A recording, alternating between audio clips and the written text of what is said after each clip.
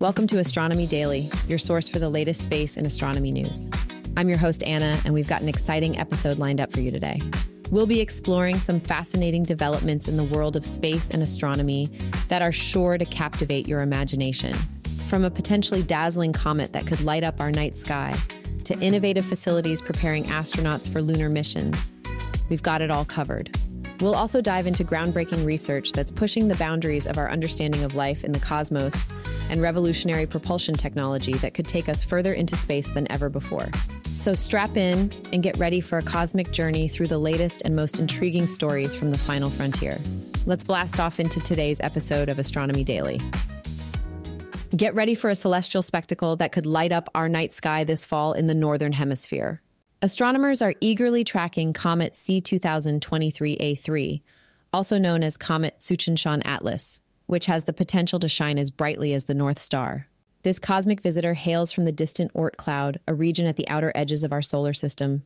Discovered in early 2023 by observatories in South Africa and China, Comet A3 has captured the attention of both professional astronomers and space enthusiasts worldwide. What makes this comet so special? Well, according to models developed by researchers at the SETI-Institute, Comet A3 could become one of the brightest objects visible in the Northern Hemisphere this autumn. If it survives its close encounter with the sun on September 27th, we might be in for a treat rivaling the spectacular Comet McNaught of 2007. But there's still much to learn about this celestial wanderer. After an unexpected period of dimming, the comet appears to be regaining its brightness. Scientists are considering various explanations, including possible fragmentation of the comet or effects related to its viewing angle from Earth. The unistellar-community, a network of citizen scientists, is actively contributing to our understanding of Comet A3. Over 25,000 users are tracking its progress, helping to refine predictions about its behavior as it approaches the inner solar system.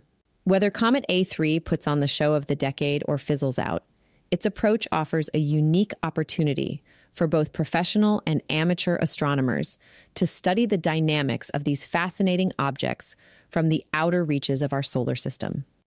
Next, let's take a look at a similar problem and how two different agencies around the globe are solving it: astronaut training in situ.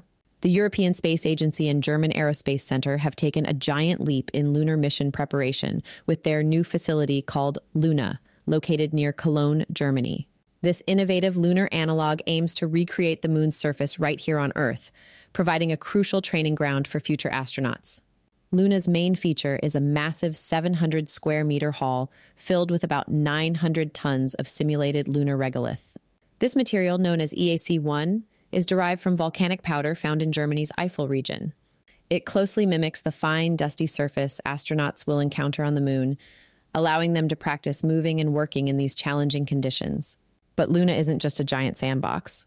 The facility also includes a specialized illumination system that can recreate lunar day and night cycles, each lasting 14 Earth days.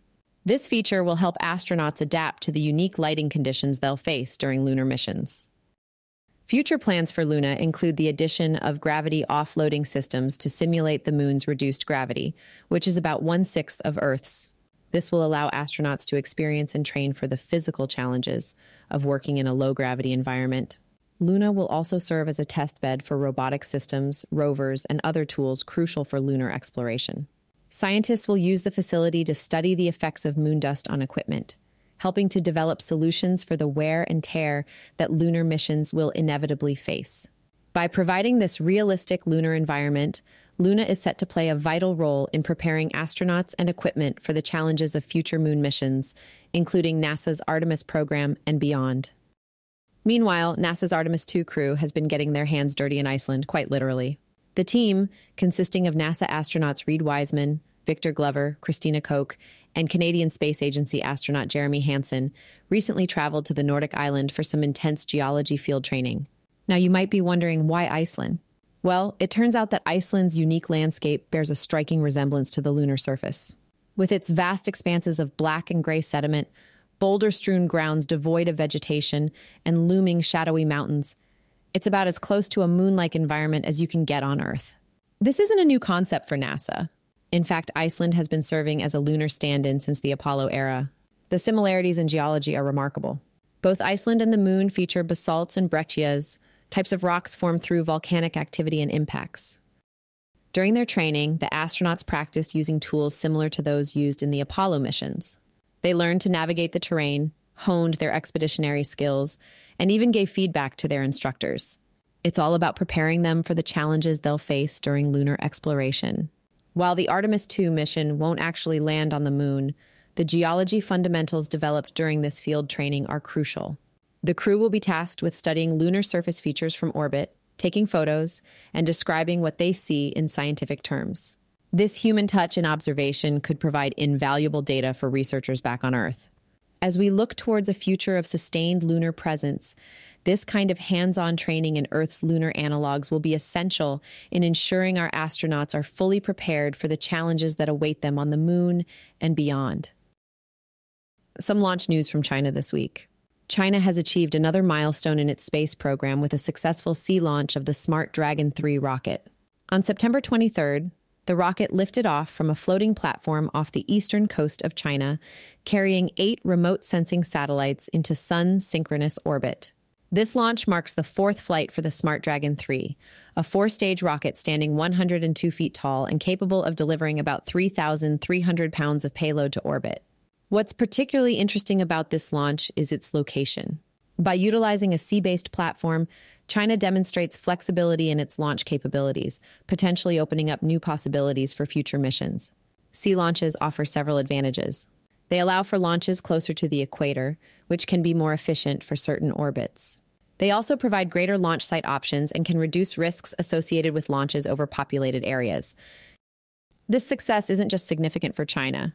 It's part of a growing trend in the space industry towards more versatile and mobile launch options.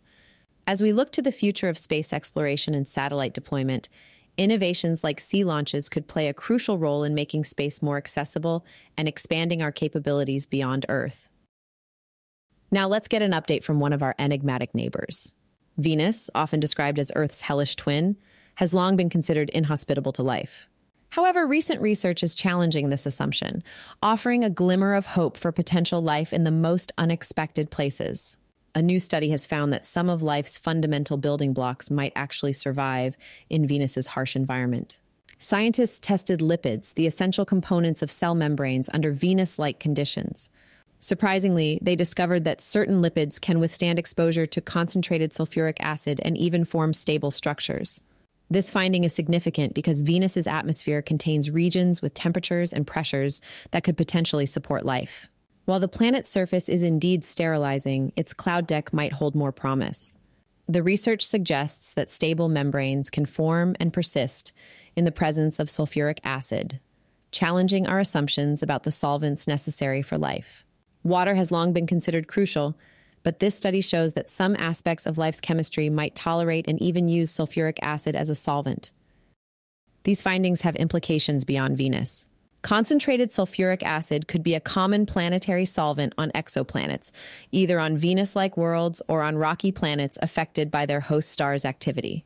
This broadens our understanding of potential habitable environments in the universe. While this doesn't prove the existence of life on Venus, it opens up new avenues for exploration and expands our perspective on where life might exist. As we continue to study our solar system and beyond, we're reminded that the universe may be more hospitable to life than we once thought. Finally today, something that may have been written off as sci-fi fantasy only a few short years ago. In a groundbreaking development, scientists are testing a revolutionary space propulsion system that could reshape our approach to deep space exploration. This innovative technology, known as super mag drive, promises to use any type of metal as fuel, potentially allowing spacecraft to travel further into the cosmos than ever before.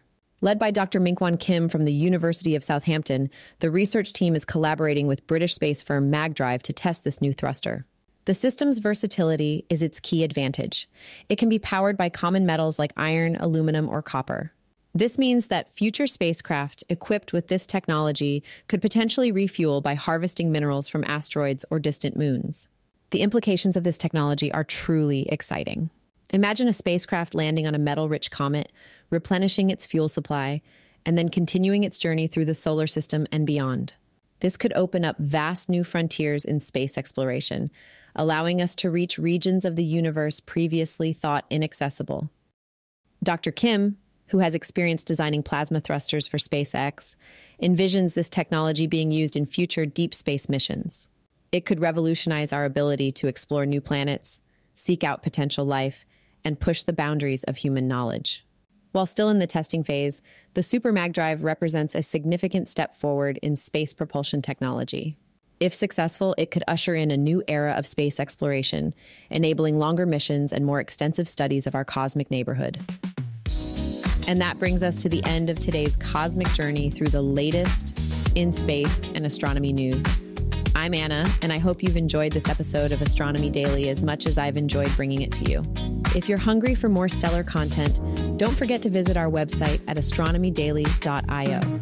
There, you can sign up for our free daily newsletter, catch up on all the latest space and astronomy news with our constantly updating newsfeed, and listen to all our back episodes. Want to stay connected with us on social media? Just search for Astro Daily Pod on Facebook, X, YouTube, and TikTok. We'd love to hear your thoughts and engage with you there. And while on that, I'd like to do a shout out today to Mary, or as she is known, Contrary Mary on TikTok. Mary is always giving us likes on our short video highlights and leaving little comments from time to time. Thank you, Mary. It's all very much appreciated. And thanks to all of you for tuning in today. And remember to keep looking up at the stars. Until next time, this is Anna signing off from Astronomy Daily.